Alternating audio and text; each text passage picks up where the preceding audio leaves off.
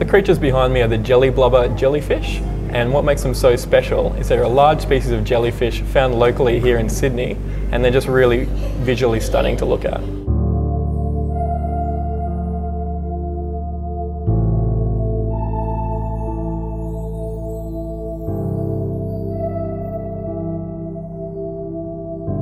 This species of jellyfish is found along the east coast of Australia, from North Queensland all the way down to Victoria. Outside of Australia, they're found in Indonesia, so the Indo-Pacific region, but Australia is where they're most commonly found.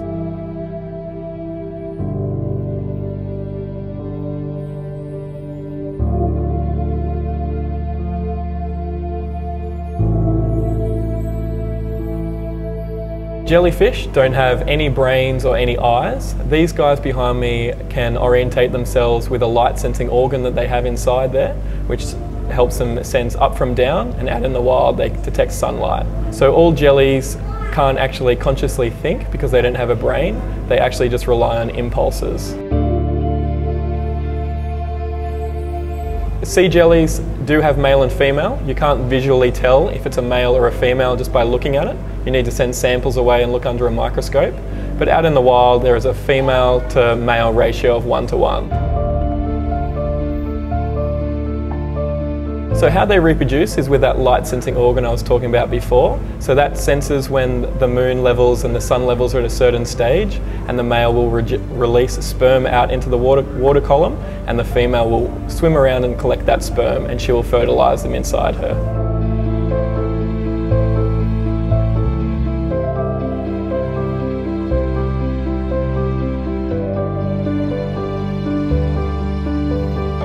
The jelly blubbers behind me eat tiny little crustaceans, and out in the wild they'd eat plankton as well.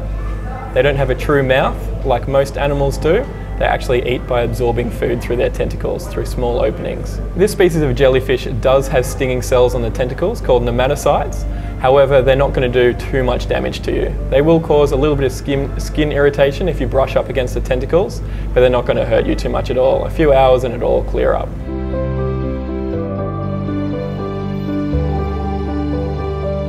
The jellyfish family is very broad. Some of them, like your moon jelly, are completely harmless, and most of them you'll find are completely harmless.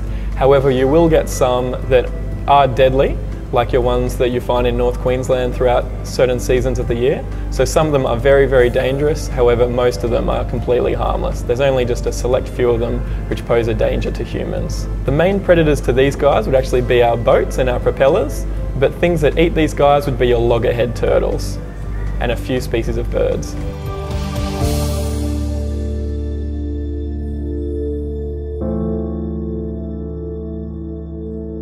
This species of jellyfish you won't find throughout most of the year, but when you do find it, you find it in large numbers. There's no research to show that these guys are going extinct or their numbers are declining. However, we haven't done too much research into the number of these guys.